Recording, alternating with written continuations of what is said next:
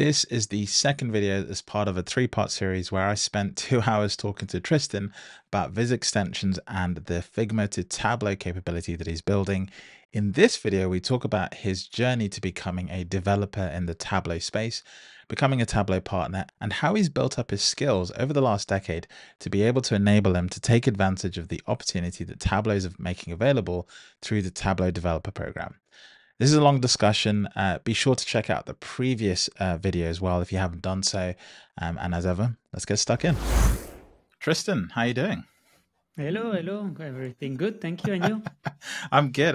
I know you've been traveling the world a little bit, but you're finally back in the Netherlands. We finally have a chance to talk about some of the amazing stuff you're doing. Yeah, I think we have been trying a few times to plan this, and it was always like either you or me not available. But this year it's a bit hectic in terms of where we are, but like I'm in my setup. People who have met me or saw my video, they recognize the background. I'm home. Good. Yeah, no, it's important actually to have some familiar face to have a good conversation, because I think you can kind of be out of sorts when you're in a place you're not familiar with. And also sometimes you just want to come across sort of relaxed. And, you know, personally, this is where I like to record and you're where you like to record. So this is no doubt going to be a great conversation. When I reached out to you, I've reached out to you so many times over the years, but more recently it's been like dead focused on all the awesome stuff that you've been building with Jessica and your team. So I guess before we get into that, obviously that's what we're going to talk a lot about today. It'd be good for people to understand your journey. Like, how did you get to where you are? Obviously, I think not many people know maybe about your Iron Viz experience, but maybe you can plot your journey from that to where you are today.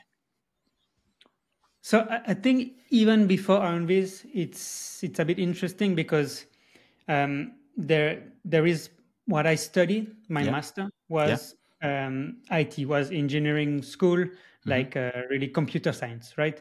So I learned to code really since I'm 18. I started my first like postgraduate. I don't know how you call it, like after once you graduate high school, and then I started directly coding. And after some time, it was like, once I graduated, I was like, okay, maybe coding is not what I want to do. I was not necessarily super into making websites or those kind of things. Right. Well, not my main interest, but I really liked everything around data. And also, usually what I try to explain is like, really for me, our job, data visualization, is really the combination of like data, the IT kind of, and design, right? And I always love the design aspect. And I think for most people, they like really math, like mathematics and IT, but not necessarily design. Some people really like design, but not necessarily the technical part. And for me, it's like, I like a bit of everything. And that's why I started working in data visualization, right? So I put coding aside. I was like, okay, that is not for me. I don't want to code anymore. And then I started working in a consulting company just making Tableau. So I discovered Tableau 2015. Nice. Then 2 years later, I went to Iron Viz. Still super focused on Tableau, like really just BI, right? Also a bit of data engineering, like Alteryx, those kind of things. But that was also not my thing. I was really data visualization. Right. And after the Iron Viz, I started to work for another company, like a startup, where in that startup, it was still really focused DataViz and Tableau. But I started to work with other engineers, like other programmers that were using D3, JavaScript, and other tools. And I could start to see the limitation of Tableau when say, can you make this a rounded corner? No, I cannot do rounded corners. Okay, can you make this a gradient? No, I can, like those kind of things, right? And it was feeling a bit of frustration. And I think it's really, after some time I was like, okay, it's not that I don't want to work with Tableau anymore, but I want to complete or to add more skills, more knowledge, more tools to what I already know, right? And not necessarily go in a different direction, but more complete what I am able to do. So I think at this point, I started to learn Figma for the more UI part, more the programming, like JavaScript, to be able to code more and kind of build on top of Tableau and be, okay, Tableau is not everything. I can try to add different bricks to make data visualization even better. And then in 2020, started working as a freelance, like full-time freelance, right, for 2 years, where I was just doing Tableau consulting for clients. no. And then again, that's where my early beginning kind of started to come back, and I started to code again, Right. product for the community. Initially, it was just the AdViz, so that tool that a lot of people have used by now that allow you to make just advanced visualization for free and just have Put it them in. Tableau. Yeah. But it was completely just a fun project, and I think that people enjoy it a lot. And then I said, okay, this is something that worked, that people like. Maybe I can try to replicate that for other aspects of Tableau that are more business focused, so not so much Tableau public, but issue that people have when they need to create a dashboard for their company, and then make product out of it. And then since last year, Jessica joined me, so now we are just a team of two. We are just two people, and we split our time between consulting. We still do consulting a bit. We develop our product, we build our product, and the third thing that we try to do is kind of content, and around that I mean Tableau, YouTube video, but also mostly currently a weekly newsletter. So every week we send an email to let people know what we have built. It's good. I'm on it. I enjoy it. So that's the complete journey from 2015 to today. It's incredible. It's incredible. It's basically a decade summarized in like 2 minutes. But the thing I want to highlight is there's so many interesting things about that journey. Number one, in 2014, many of the tools you use today didn't exist, right? So your journey sort of started and it met with these technologies as they were sort of coming about. And then the other thing, I think you skirted over, and I think it's probably because you're a humble person, but 2 years from starting Tableau to winning Iron Viz, that's an incredible like timeline, right? So like, go for it. You would say that, but actually a lot of competitors, like even in the recent, I think more in the recent years than before. True, it was true, like, very true. Known visionary Zen master. Now, recently, it has been a lot of people who have been doing Tableau for sometimes 6 months, a year, or two. Like it's much more. And I think maybe it's because when you start, you also have a bit of a more blank page in your mind, and you'll be like, I can be a bit more creative. I can try things that are not in the normal standard code. It's true. The visualization that I did to compete to the final, the one about the rainforest, it was when I saw it to some people at the beginning, I said, that is too crazy. Like people are not going to like it. There is too many images. It's too confusing. And because it was something that was, it was different, right? Yeah, exactly. So I think when you are in your early stage of doing Tableau or whatever tool, you are in that mindset of not being afraid to break the rules, right? Or exactly. And I think the thing I like, even with other tools, every time that you learn a new tool, you really create new connections in your brain, and you are kind of thinking in a different way. Right. And I think that's why also learning different tools and trying to is not just good because you learn new skill, but it's also, now I can do this that way, and you're a bit less afraid of breaking things. That's kind of how I feel it. It's true. And you're benefiting from the momentum as well, right? There's an energy and a passion and momentum that kind of keeps you pushing. And it's interesting because I think your journey also highlights that you've ridden that momentum, right? When you did Iron Viz, you took on a new challenge. You just didn't sort of try and keep doing more of the same. You were constantly looking for new ways of taking your skills a little bit further. And you passed the path of developers multiple times, but that knowledge came back to your advantage sort of more recently. And you brought all those things. That sort of journey you've been on has been kind of leading you to where you are today. You've brought all of those skills to the table now, and you brought your passion, your skills with Iron Viz, your design capability, understanding that people find some of the things that are really cool difficult.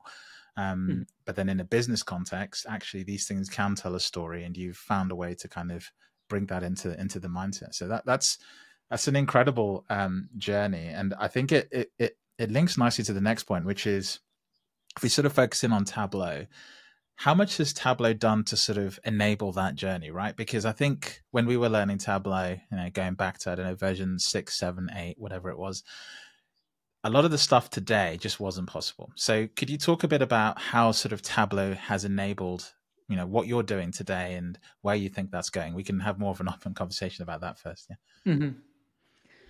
I think initially it is more Tableau's lack of something that was pushing me to build stuff, right? Right. And initially the advice to create advanced visualization is because there was no easy way to do it. You either needed to follow like a template with 10 steps and make a lot of calculation and Yeah. densification. I'm like, no, I don't want to do that. I want to have a simple that you drag you put your data, you download, you have all the calculation done, right? So initially it was more because Tableau was not having some things. The same for our tool that allowed to generate KPI. It annoys me so much when I need to make those KPI cards in Tableau because you have so many calculations to do. It's like, how can I fix that?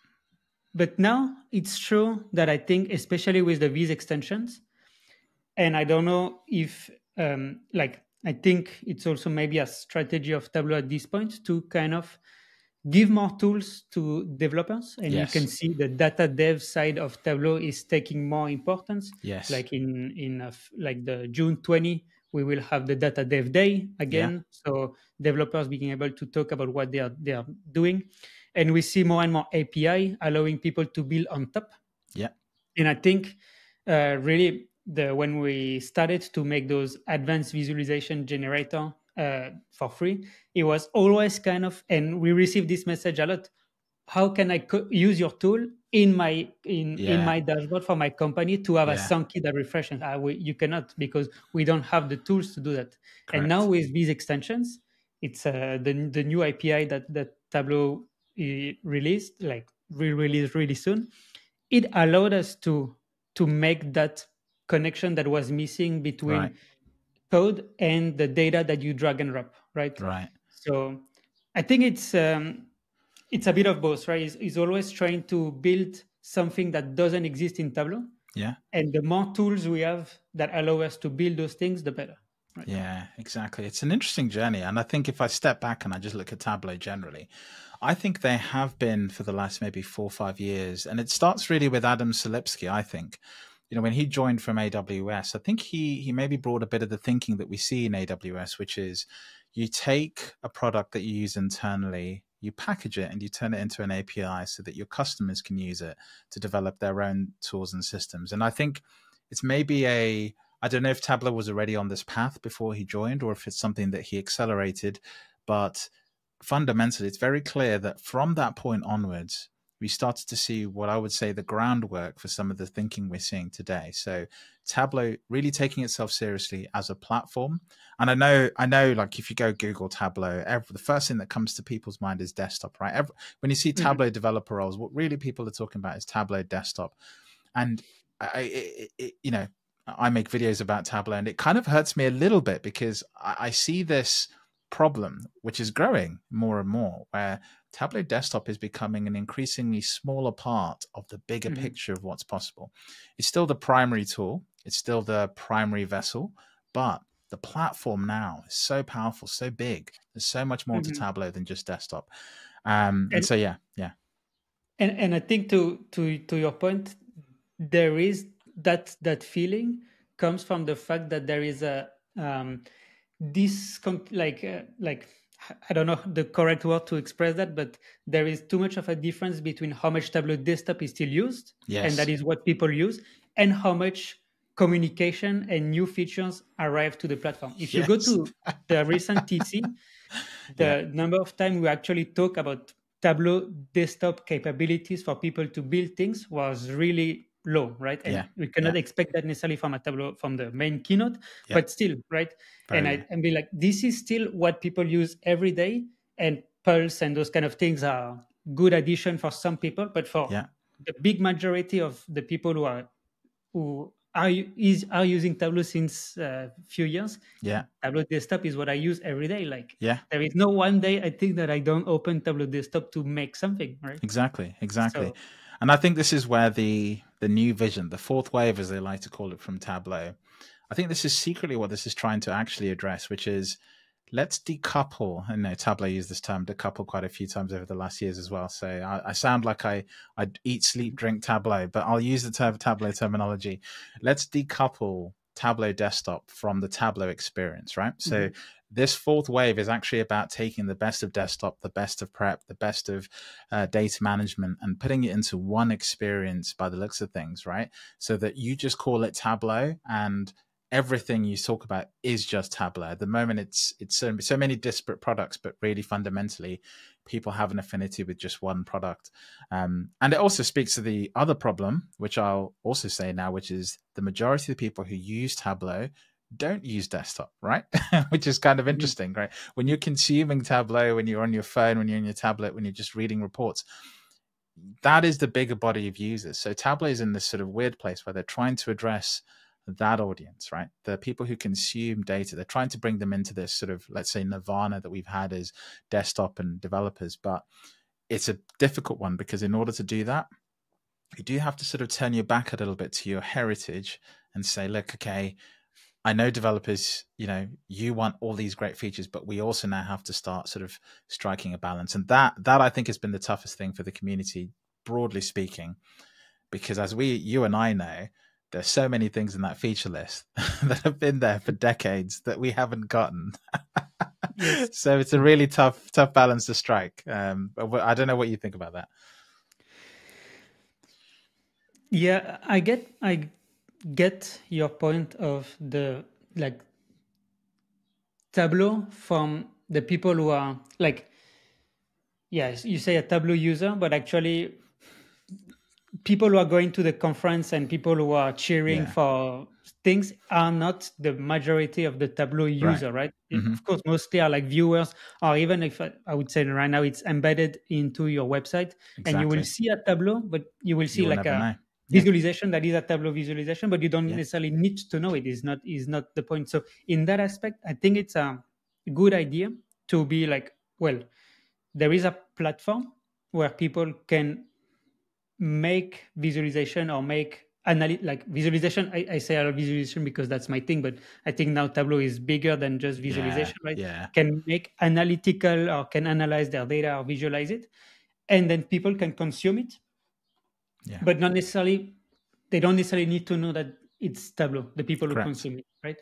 Yeah. So, and I think in that regard, that, for example, I'm also a bit in the Figma space, and I can see the difference in the different layers, right? And Figma is really, we talk only to the people who are designing, right? Correct. The designers. The end user, not a feature. It's exactly. You can show things to them, but it's not about, it's not, or if they have a point to say, it's more about the collaboration. Hey, change this, change. Yeah, exactly. This kind of thing. Yeah.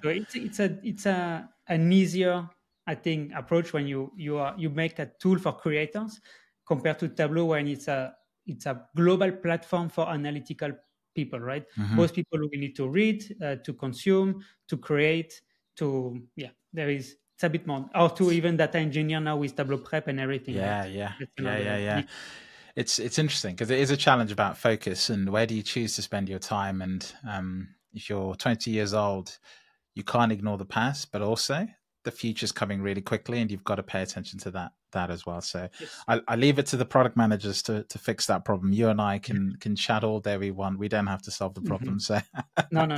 I guess that's good. To that point, I think seeing that now there is more API and more tools for developers, external developers to build things, is also a way for I think them to be well, we cannot continue to have our hands in all of these things. People want more charts type for a very long time, right? Since I'm starting using Tableau, people say, I should not have to make a dual axis with circles to make a donut chart, right? I should have these kind of things. People have been saying that for a long time. So it's also them acknowledging, I think, okay, we are not going to do it because Tableau's resource is now to other area than pure visualization. But if we allow devs, external developers, to build it, then that's good for us also, right? Yeah, exactly, exactly. And it's a narrative that Tableau, I think, have started in lots of different ways. We have things like the Tableau Exchange. We've had the data dev community was really the first part of that, right? The Exchange is almost part two, give the developers somewhere where they can share what they need. It feels like we're finishing Act 2 and we're now about to start Act 3, where the tools the developers have built have a platform, and now those tools are about to go out to the community, and the ecosystem is about to be sort of not finished, but it's about to have the first sort of moment in 24.2 through Viz extensions, but also some of the other things that we've been seeing over the years as well, just culminating in where we are today. So super exciting, really exciting. I guess it's probably a good time now to come to sort of what you're doing. And before we do that, I think it's really important to sort of touch on something, which is in the last year and a half, every week I open my Twitter feed or LinkedIn feed, I see a chart not posted by you, but has been enabled by you. And it's been absolutely incredible to see. You've basically brought the hearts and minds of people who've been really frustrated with the design capabilities in Tableau, the ability to do things and tell stories that they wanted to tell for so long. And I think even your add this thing, as soon as you released that, I saw 10, 20 visits where people just quickly did something that they wanted to do for a while, but just couldn't be bothered to look at, couldn't be bothered is harsh, but the effort to do that was not justified, right?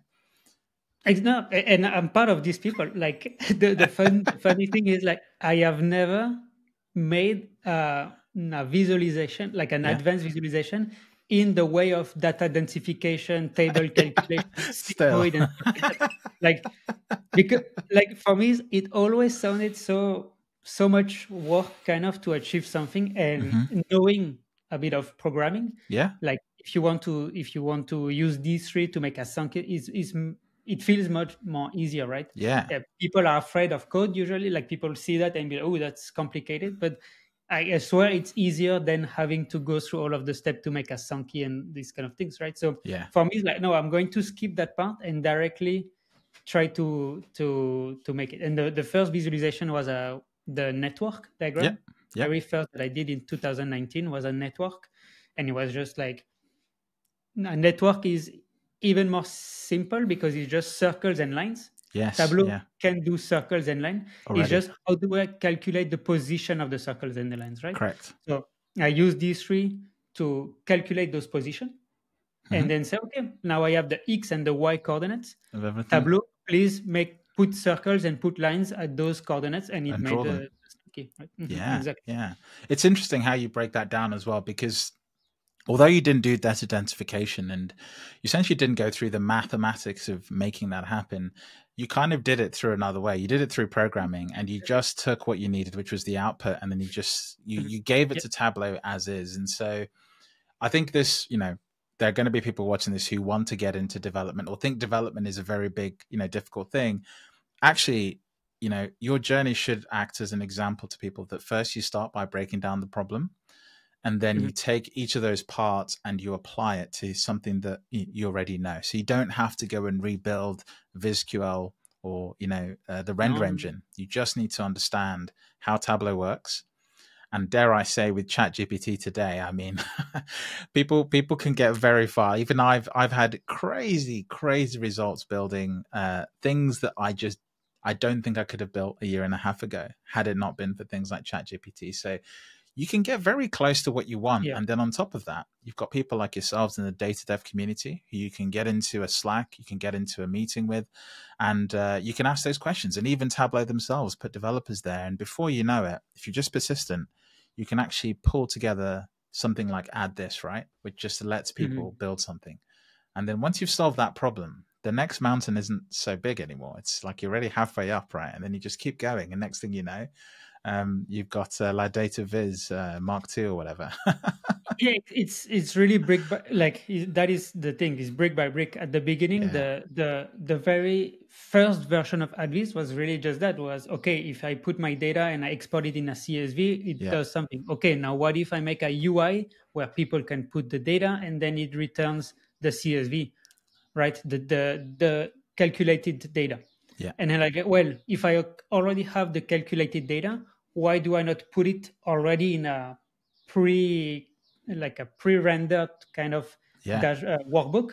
Yeah. So when you click on download, it doesn't give you the data, but it gives you the workbook that has that data inside. And then okay, that works. Okay, now what if I make it a bit more beautiful? What if I put this and that? So people see the result that we have right now and be like, wow, that is incredible. You have done a lot, but it's also like just years of weekly small incremental change, right? And I think that's what people say. No, like you usually underestimate how much you can do in a year or something like, and that's completely true. It's like on weekly basis, I feel that our progress are really slow, like extremely slow. We should have been able to do much more than that. But then you look back from a year, 2 years ago, and you're like, okay, no, we have done a lot, right? So it's always that kind of difficult. That phrase you said, I heard it for the first time in the context of Apple. The Apple developer was saying that you tend to overestimate short-term progress and you underestimate long-term gains. And it just really hit me. And it's like, yes, that is nearly always the way with these sort of great accomplishments you see out in, on LinkedIn, wherever. People have been chipping away at these things for quite some time. And I think, again, I've had the privilege of watching your journey throughout the years. I think many people have maybe only discovered you in the last, 2 years. LaDataViz has probably only landed in people's inbox for the last year and a half. But it's really hard to forget that you've been on that journey for quite some time. So if anyone is out there thinking, how do I start? I think you just listen to Tristan, what he's doing now, and get started, because you never know where it'll end up. And I would, your point about ChatGPT, it was completely true. We would be maybe halfway without ChatGPT at that time, because to make product online and there is so many small components, and it's really hard to know everything. So usually that's why also we can only afford to be just two. Because actually we are not a team of two, we are a team of three if you count ChatGPT, right? It is an active member of our team. Maybe right? 5, Exactly. It counts maybe for more than more people. But like it's true that when you want to try a new API, when we started to build the Figma plugin, it's like, well, it's a brand new world of the Figma. How do you start, right? And then really be able to have a way to have answers to your question, but specific answer, right? Not what you find on Google necessarily, but like, hey, I have this specific code that I want to kind of try to build. Can you guide me through, or tell me why is not working? And I mean, it's really, really helping us a lot. Good. People underestimate the power of those tools. I think, you think it's a chatbot. I don't use it as a chatbot at all. I use it as a way of making my mind think. I use it as a troubleshooter. I rarely use the answers or Google search-like capabilities. That's a sort of a different world. But anyway, look, we've talked a lot. I know people are